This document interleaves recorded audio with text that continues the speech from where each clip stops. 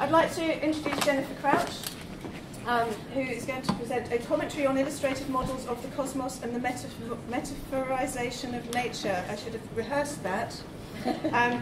Having studied physics and illustration separately at university, Jennifer works as a practicing artist, arts educator and workshop provider. She's a member of the Jiggling Atoms Project, a multidisciplinary project exploring the wonders of physics. Jennifer will talk about representation and abstraction. She's sorted out, got her PDF to behave. She will talk about representation and abstraction in the process of knowledge creation, so maybe picking up on some things that are starting to bubble up in the discussion. I will let you carry on with that rather than fill in the whole lot. So over to Jennifer. Images in the process of knowledge creation. It's interesting because images have the capacity to contain within them a range of different meanings. So you can have, or used to be able to, there used to be this kind of semiotic thing with roses. You'd have yellow roses mean this thing, red roses mean another thing. Also, you know, you make associations about certain things that people wear, certain things that people do. So somebody with a T-shirt with a maths equation on it might be associated with a certain thing, as opposed to somebody with a different kind of image on their T-shirt, even though it can be the same person wearing different T-shirts. Images have more meaning than what they literally represent, is what I'm trying to say. So this is just a couple of examples of my work. So a painting called the Moss Crest Project, which took me about 4 years. It took a long time for various reasons, but a contributing factor was that the person that commissioned the painting ended up going to prison and corresponding to me about what it was like, and I would write each other letters, and he'd tell me all about prison. And prison is just a terrible idea, and I don't understand why they still exist, but I guess it's cheaper than you know, helping people doing stuff properly. So there's all this kind of imagery that and also about the kind of, so he's got put in prison for fraud, and I wanted to kind of tell his story through the commission that he gave me, and that his actual brief to me was make something big and make something that every time I look at it I see something different, do whatever you want, charge me as much as you like. So I was like, okay. And it was the best brief ever, but also the worst. And I laboured over it and restarted it 3 times. I think it's finished. I think I need to do a few things to it. But he's in this picture at the top here, but I cut him off because I didn't ask him whether I could put his face in it. And I think it's very hard coming back out of prison and trying to live. So yeah, there's all these things that he sort of sees as these tunnels going into each other, and there's this sort of meaning in there. And he when he's looking at this painting that I've done for him, he's able to create his own meaning. So I find that a really interesting thing about art in general, that it has the ability or the capacity to carry multiple meanings superposed on top of each other.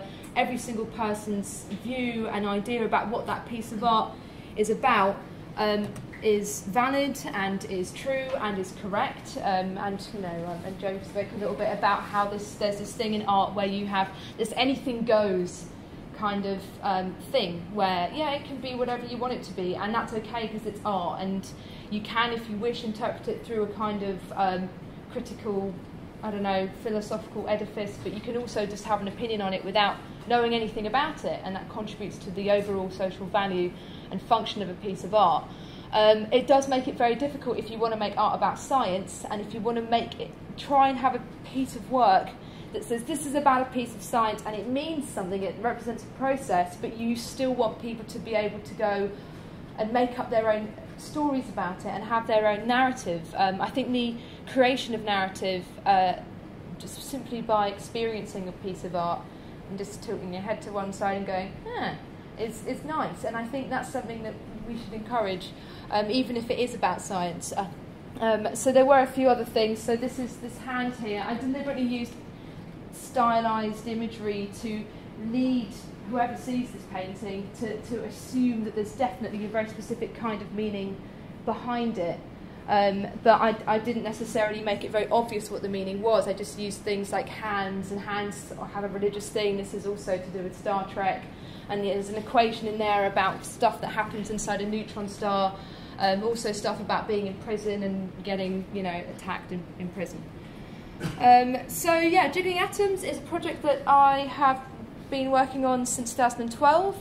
There are two members of the audience who have helped me with it, and I'm really happy they're here, so it's good. Malte and Rosie. Where's Rosie? I don't know. Oh, there she is. Oh, that's great. So the whole point of Jiggling Atoms, well, actually, it kind of expanded, but it was about what's the role of illustration, I guess, in communicating and understanding ideas that have a technical meaning behind them. And it's not just representation, because a lot of the things in physics are imperceivable, imperceptible, I don't know what the word is, but you can't see it. It's just impossible to see this stuff. So you have to understand, as a scientist has to understand what's going on by interpreting data, or interpreting how this invisible stuff interacts with stuff that's visible, and then being able to create an image through that. So we thought that illustration is a sort of really powerful way to try and get creative practitioners to think about solving or approaching that kind of problem. How do you represent something that is impossible to see, that is extremely difficult to describe? I don't have many examples of the work, but you can visit Jiggling Atoms website, just Google it. You can give the website out as well, because it's changed since it first started. It was really important for this project that we teach the contributing artists a really basic introduction to physics, because otherwise you can't set a brief to create work about physics unless saying, here is some physics for you to learn about now and respond to it. And so the brief, very broadly speaking, was to create an exploration or an explanation of what they had learned. So in a way, it's also about how we learn and about how we respond, how creative practitioners respond visually to this kind of information. So we also ran some workshops. So the electricery workshop, which was about making a homopolar motor with batteries and copper wire and magnets, and you have this spinning thing, and it's kind of magic, and the interaction with physics is very instantaneous. Feynman diagram print workshop, and this is the work of Peter Nencini. He responded to the torsion forces that happened in certain experiments that I'll talk about later, very briefly. It was interesting how he extracted information from what he learned. So an example of invisible things that are made visible is this really nice, very familiar, hopefully familiar thing with bar magnets and iron filings. It's making something that's invisible visible by seeing how it interacts with something that we know. It starts to touch on sort of my main interest, which is just a commentary, so who knows, I might just talk stuff and not make sense. So these fields, and the word field and lines, there's no field, there's no lines, these words are metaphorical. It's interesting because they genuinely help to communicate what is going on in the scientific context as well. So more Jiggling Atom stuff. We also taught at Camberwell the second year graphic design and illustration courses in 2013 with Adrian, who's here as well. And I think my favourite part of it was after teaching the physics lectures to the BA students, was that we asked them to do a workshop where they used very unfamiliar ways of image making. So something more, I guess, tangible, sort of process-based, non-traditional forms of image making. I think this was my favourite. It's a kind of, I guess, this is my assumption that it's a statistical metaphor. It's a metaphor of the statistical things that happen when ice is melting. And they just did a big game of leapfrogs, and actually it works quite well to explain what's happening to a block of ice when the water, when it starts to melt. I thought that was really nice because it was interactive. It had the statistical element of it, so there's an element of unpredictability, which I thought was interesting. Also the structure there. The top image, I don't know what that is, but I like it. I don't know. This one was great as well. This sort of set up with these easels and this block of ice that when it melted, eventually these two easels would fall down, and this is kind of metaphorical of a block of ice melting and falling apart. I don't know what's going on. Yeah, okay, sorry. Yeah, so other jigging atoms workshops. I think that what is amazing about running workshops about art and science, or that sort of try to bring those two things together, and it is difficult to bring those things together. So I did study physics at university for 3 years. I didn't complete my course, but I did 3 years, which was fine. I didn't finish. It's okay. I'm okay with it. It's fine. And then doing illustration and starting with a foundation. And undergraduate physics is difficult. It is right or wrong, and it has to be right or wrong. It's a really important part of education in physics, because you have to know how to do certain things. You have to know what the maths means, what the maths does, and why it is that, you know, it relates to the real world. And that in itself is kind of amazing. It didn't have to be the case that maths made any sense at all in connection to the physical material nature of reality, but it does, and that's amazing. But anyway, so it was undergraduate physics is just go home and do some maths every single day. Every single day. That's pretty much what it was. And then some time on a computer, and some time in a lab, just being really tired, and then doing foundation. All of a sudden, I could do whatever I wanted. And that was one of the most exciting things. And also, I think I mentioned it before, just having your ideas be under such scrutiny was, I think extremely... Is that okay? This thing that keeps happening. I'll check the wires if it does it again. Okay. Yeah, so what I'm liking about what's happening with jiggling atoms at the moment is that all of the workshops that we are doing are transformative in a way. So one that we did in 2013 with Designers Block at the London Design Festival was make a radio out of household objects, so a functioning radio. So the capacitor is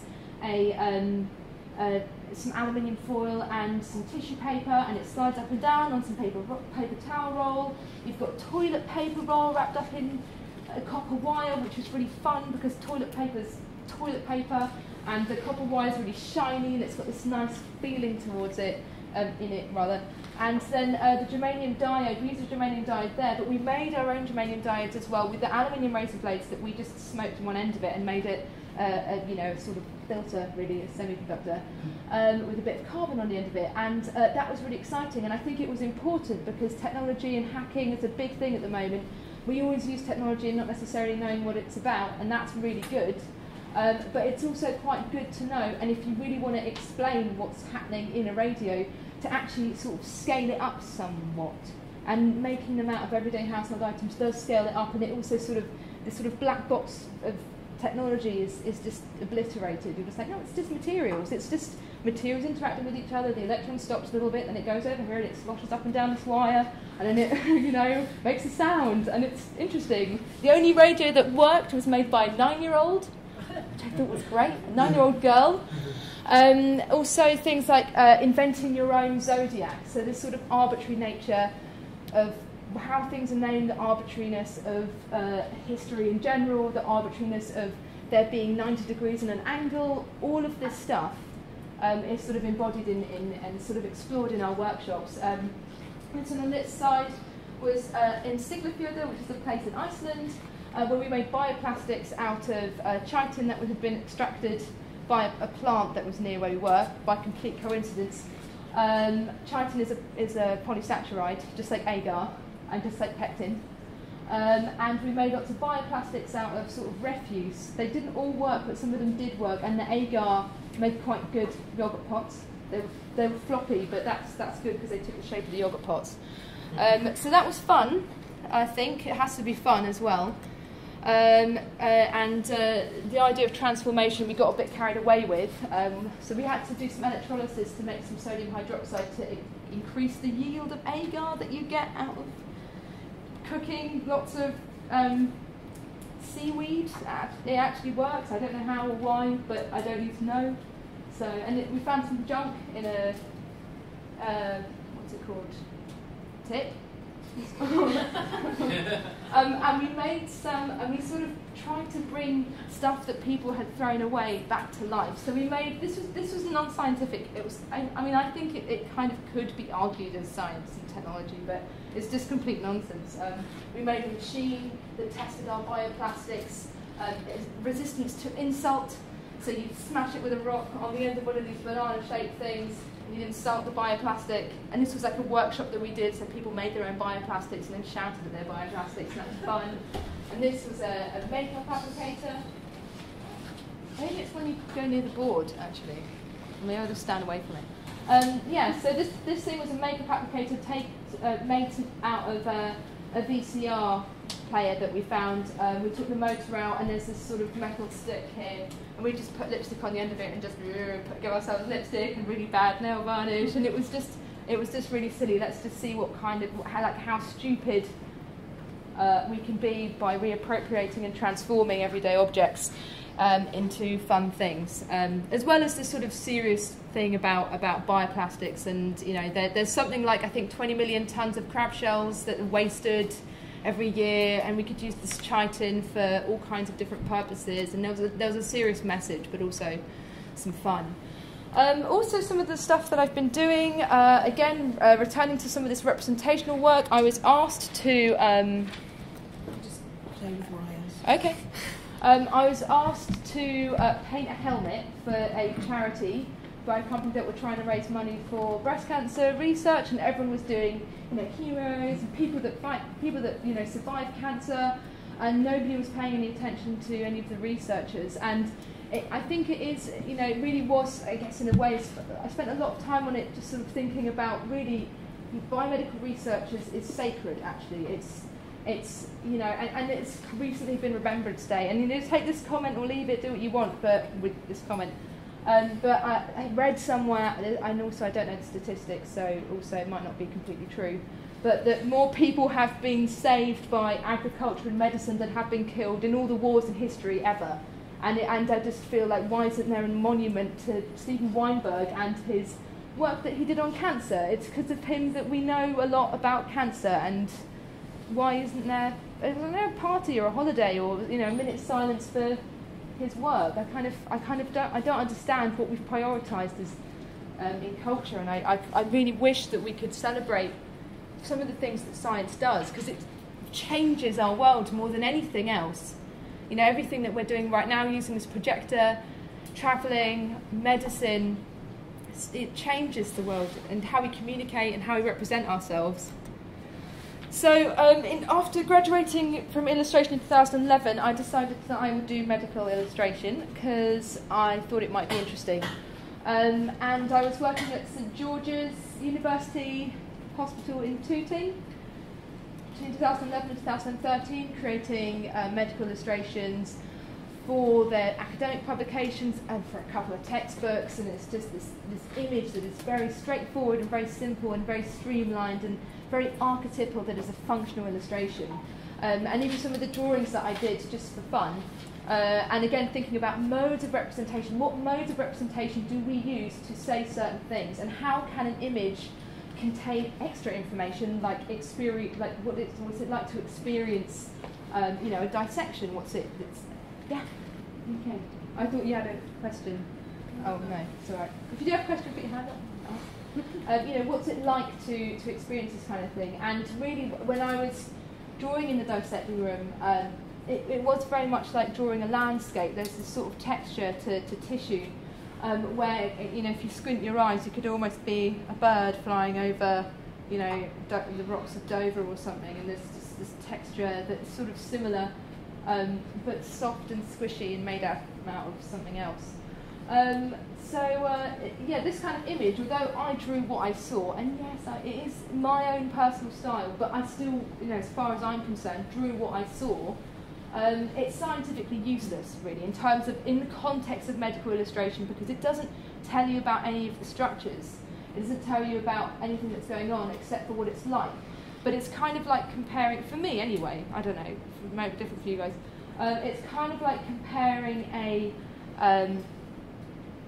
computer model of cloud formation to a painting of a cloudscape.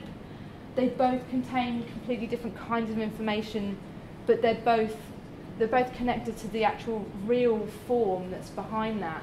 I think that's an interesting thing, an interesting situation to be in, because it makes you sort of question what it is that the thing is itself. Is it that the thing is actually there, or is it the idea of the thing? So the simulation or the drawing itself that is the thing. Is it because I'm a human that this is here, or is it here anyway? I mean, I don't know. Who knows? It's a mystery. So, ask questions. I don't have any conclusions at all about this stuff. This is why I want to talk to you about it, because I think it's an interesting thing to not have a conclusion about, really, and I like not having a conclusion about it. So my current project is that I've set up an artist in residency at the UCL Centre for Advanced Biomedical Imaging. This is something that I've set up myself, so it's completely unfunded, which is brilliant because it gives me a lot of freedom to do what I want and to engage with the researchers in the way that I want. And the centre, the core of the project is I think it's interesting hearing Jo as well talk about her work, because this project, it's fundamental to this project that it is that whatever it is that we end up making in terms of art, it has to be mutual. There has to be mutual creative input. I don't want to be the one that's just making the art. I think the researchers have to make it too. And so I said that to them, and they said, okay, well, you have to be a fully integrated member of the lab. So it's nice because there's no external funding, and I think although I was annoyed about that when actually we got rejected at first, I kind of thought, actually it's better because we can really do what we want now. We don't have to have a timeline. It doesn't have to be educational. It doesn't have to be public engagement. It's going to just be whatever it ends up being, and we're all going to really go for it. So they image the most incredible stuff. So the technology in this lab, I find phenomenal. It's like being in Nemo's submarine. You have an MRI machine that's like amazingly powerful, and you can't step too close to it, and there's all this stuff that you can and can't do. And I find that the design of the science and the way that you have to move and interact with the space is really interesting. This image was, I'm just going to read this out, was created using diffusion tensor magnetic resonance imaging. The orientation of the highly ordered muscle fibre architecture of the heart is determined by the movement of water through the fibres.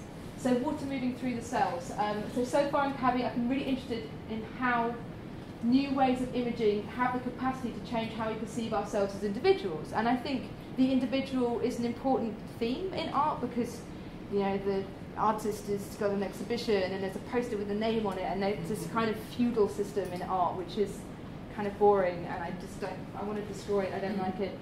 I'm not going to destroy it, but I would like to. So it's interesting because all of a sudden, and it's kind of, this relates as well to, okay, yeah. So I've got to finish quite quickly, even though I have more slides. Didn't even get to the metaphors. Never mind.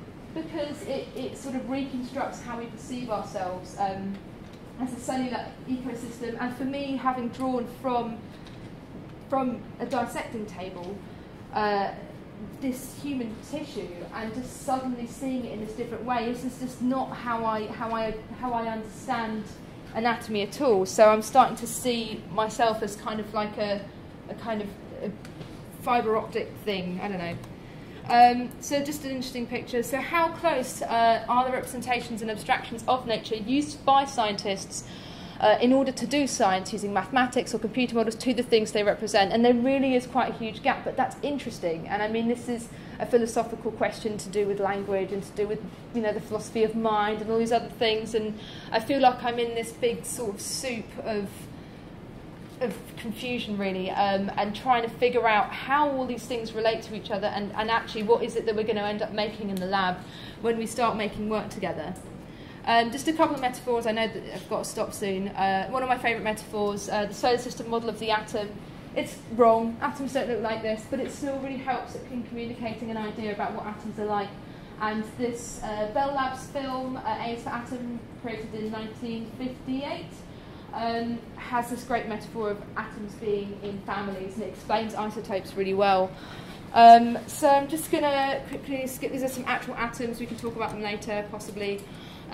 So yeah, there are limits to perception, limits to measurement, limits to what we can understand, limits to simulation. You can have a great simulation of the digestive system, but you can't feed it pizza and see what happens. So there's this gap that's always going to be there, and I think that science really does, it makes it very obvious that science is a very human thing. And that's something that I want to celebrate through this residency. And also, question, is it possible to speak plainly about some things in nature without using metaphor? I wonder whether it's possible. There are some truths about nature that actually we can't explain without metaphor. And I think that if metaphor is something that is fundamental to communication in general, then it's something that's really important to think about. So yeah, I'll just cut me off when it's time. But that's quite a nice one to end on. Yeah, okay. Good. Great, thanks.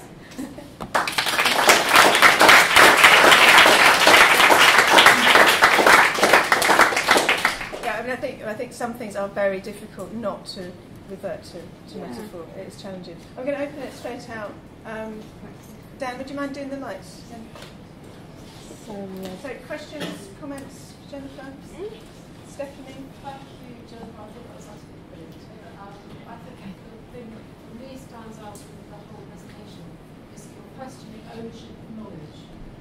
Kind of questioning whether science is the main owner of knowledge and art is kind of responding to that or a passenger on that. You are demonstrating actually that art is also a source of knowledge, a different kind of knowledge, and that the two of them actually have greater knowledge than with just one together. It's good. Yeah, thank you. I think it is though that art, and also the fact that people can go see a piece of art and invent their own, not invent, but make their own connections that may or may not have been intended. That's knowledge creation as well. But it's also knowledge creation in terms of what it is to be a human. Yes, I think really, and that's science in a way. The problems that scientists have in really trying to figure out what's going on, and it's very, very tricky. I think that tells us a lot about what we are too. And I kind of feel like it's a bit like the book Solaris in a way. It's like we're sort of we haven't really looked at ourselves through this. We think we're looking at the universe, but maybe we're looking at ourselves. I don't know. Goblet.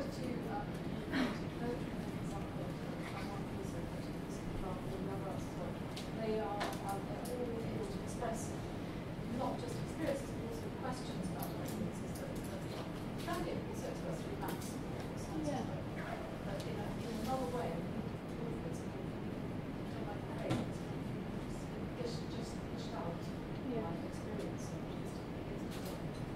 Yeah, I think it's beneficial really. You get a sort of view of how other people understand the knowledge you make as a scientist, for example, and people should understand. It's hard to.